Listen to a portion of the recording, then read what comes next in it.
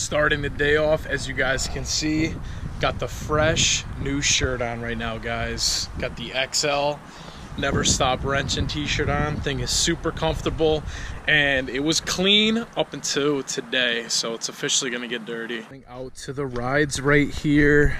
I saw my last video, you know, that this thing is acting up on me. You know, I got the blue smoke again for the second time a few days ago, and I'm kind of like curious on what it can be.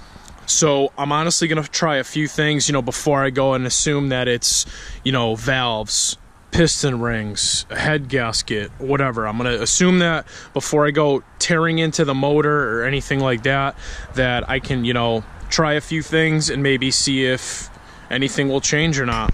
So for starters, sorry to all you Mobil 1 users, I'm switching to the dark side. Question comes down to you guys. Is Castrol Edge better than Mobil 1? Drop your comments down below, start a war down below, I'm curious. Anyways, I gotta get my jack real quick. I need to turn this thing around because as you can see, my driveway is complete trash, but I think I'm gonna park it right here. This is like packed down, there is stone under that, so I'm gonna back this thing up, get it right here, jack it up so I can drain the oil out.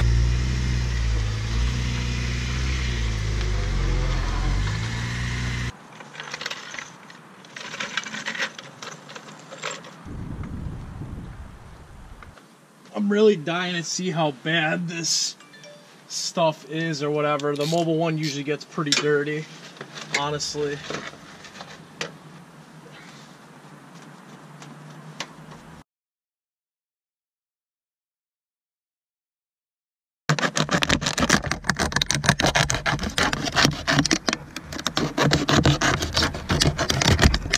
Now that's balling on a budget, guys.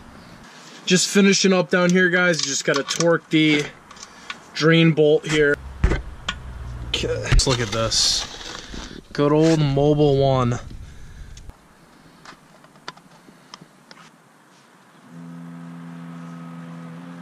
It's time to see if the budget funnel is gonna work. Oh my god, this thing actually fits. You guys seen, I just changed the oil real quick. Hopefully it makes the car run somewhat smoother. So a lot of you guys suggested doing this, so the next step is to try a valve adjustment, which is going to be done probably tomorrow. And then after that, I'm also going to try changing the PCV valve and then take it from there. So hopefully this blue smoke issue disappears. Also guys, I'm going to pour an ounce of seafoam. Actually, I'll probably put just a little bit in the crankcase with the oil, and then when I get gas today, I'm going to put some seafoam in the gas as well. So hopefully that'll clean out some crud, carbon maybe. I'm trying to get my I need 2 of my feeler gauges out without trying to make this whole thing a mess. Midnight right here. This thing has been parked for like a few days now. You're honestly probably wondering what I'm doing today. Well, as the title says, I'm literally gonna try to get this thing running good. It's currently making some valve noise right now, so I feel like something's going on in there. Maybe there's a valve that's off, or maybe could be something else potentially, but today I'm gonna do a valve adjustment again because it has been 40K or 50K since I've done the last one. So I'm hoping that this will maybe, you know, quiet the car down and hopefully make it run a little bit better. So let's get wrenching. So all this right here, this all has to come off. I gotta take off my valve cover. So first I'm gonna take the cowl off and everything. You guys know the deal. So I did make a valve adjustment video before, so I'm gonna drop that link down below if you guys wanna check that out. The only thing about the clearance, I think for the exhaust side, you wanna use, instead of a 0.012, you wanna do a 0.011. So I'm gonna try doing that because I feel like 1 or 2 is off right now.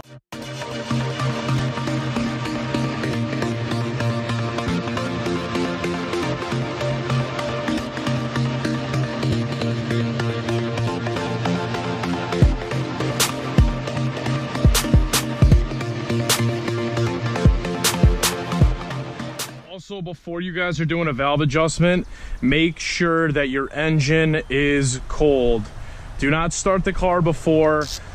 If you drove it around, you need to wait, I don't know, I would say 6 hours to 8 hours. It needs to be under a certain degree. I think it's 100 degrees Fahrenheit. I really wish I could keep this rain guard off because it's kind of a pain to get off. And I take it off like every other time I work on this thing, but it does serve a purpose, and it's called a rain guard for a reason. So if I didn't have this, I would literally have water just dripping right onto my air filter as well as onto my valve cover. All right. And there we go, guys. Now we have access to the whole valve cover. I have to try to, well, I got to pull my plugs first. I got to pull my coil packs, my plugs real quick, and then disconnect a few things on the right side here, and then I should be able to pull the valve cover right off. On the whole assembly here, I'm just going to tuck this assembly, all this in the back there near the back firewall. So see if I could do this. Just tuck this into the back now, like so. Hopefully that stays out of our way there. We can pull our dipstick out right now. There are two 10mm bolts for like a whole bracket assembly on the side of the valve cover. I'm going to go ahead and undo those two screws so that I can fold this bracket back and pull the valve cover up.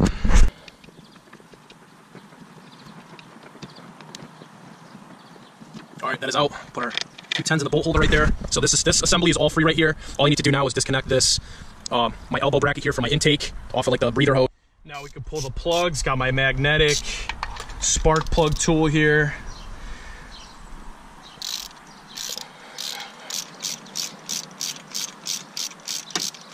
Four on the front, and then on the back there's two behind these two slots right there, so get those out as well, all 10mm. Pry this thing upwards.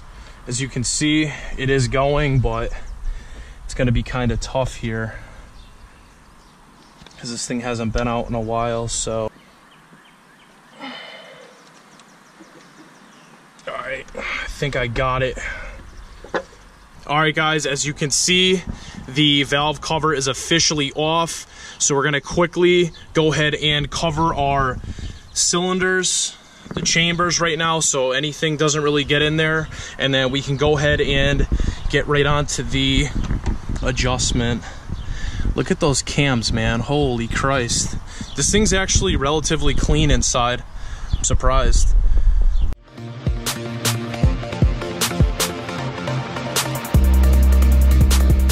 I don't know if you guys can see that, but the Skunk 2 Alpha is holding up pretty well.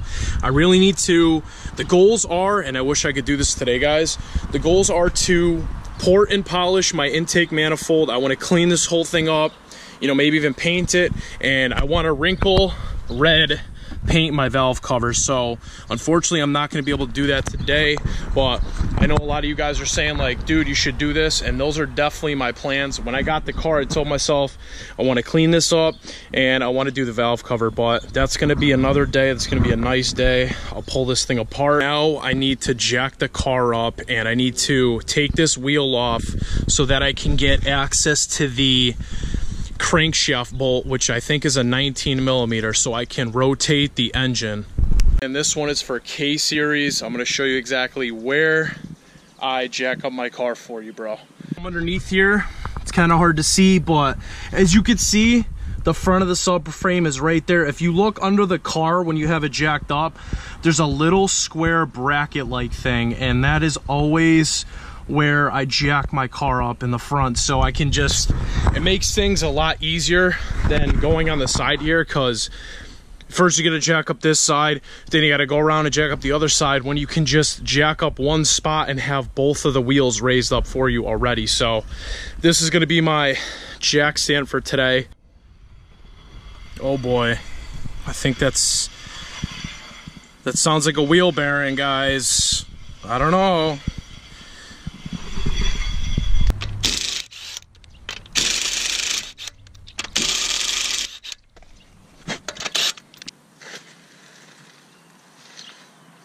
Gonna look something just like this, guys, and we're gonna be rotating it clockwise, guys. The K20 rotates clockwise. So as I rotate that down below, we're gonna see our camshaft start to rotate, and then I can get those into top dead center. So once you have that extension in there, guys, I have it right in cylinder 1. You can start to see that raise up all the way as we approach top dead center, and it should stop.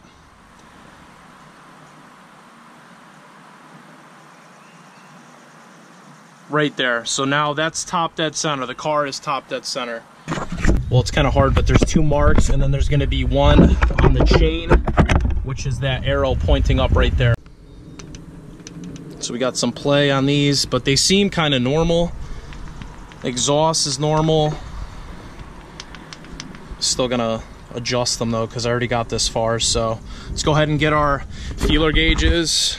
I got those right over here, and I forgot to show you guys this sweet tool that I'm finally gonna get the chance to use today, and it's a jam nut valve adjustment tool. So what it has is a holder for the nut, which is right here, and it has a flathead screwdriver built right into it. So it's literally 2-in-1, and it's better than holding a wrench and a feeler gauge and trying to go off it by that. So you guys can see I have my intake valve right here, and it's gonna be 0.009, and then for the exhaust, it's gonna be 0.011, guys, so keep that in mind.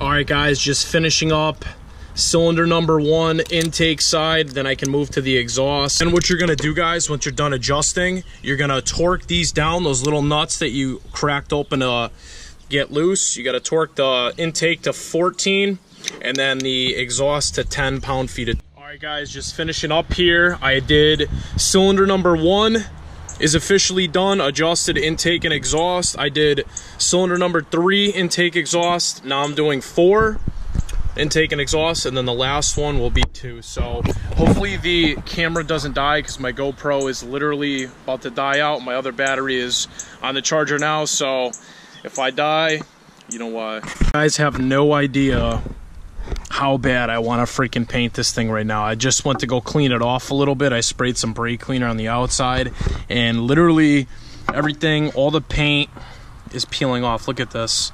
So I really need to get that nice red finish with this thing, and I think it'll look super good. But for now, I'm gonna have to run it. I gotta replace, next time I take this thing apart, I gotta replace the grommets on the top, because this one's leaking in the corner, and then I think there was one in the back that was leaking. So God, I want to repaint that thing so bad. So let's get everything back together. I cleaned all around the mating surface for the gasket, so now I gotta pull my Honda bond on each 4 corners, and then I can go ahead and put the valve cover back on along with the valve cover gasket.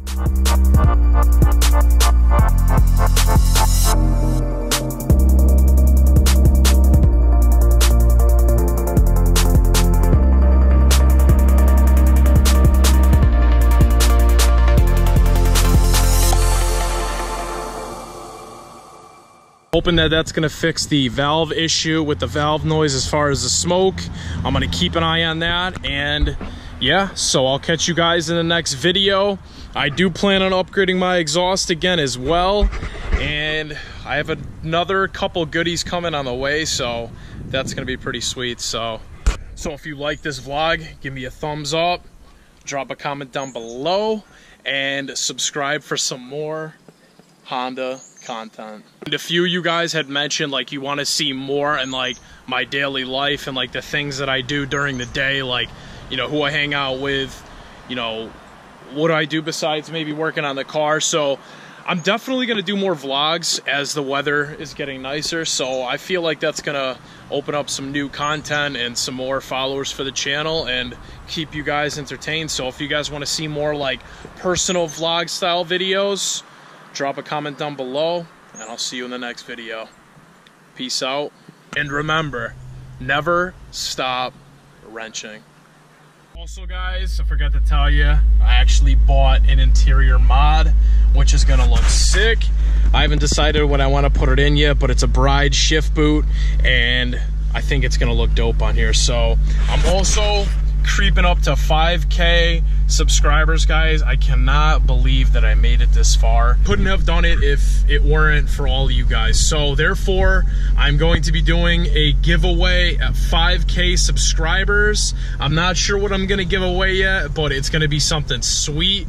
I'm gonna keep updating you guys and letting you know once we approach the 5K count. So drop your love down below and let me know if you want to win that giveaway. So stay tuned. 5K giveaway coming soon.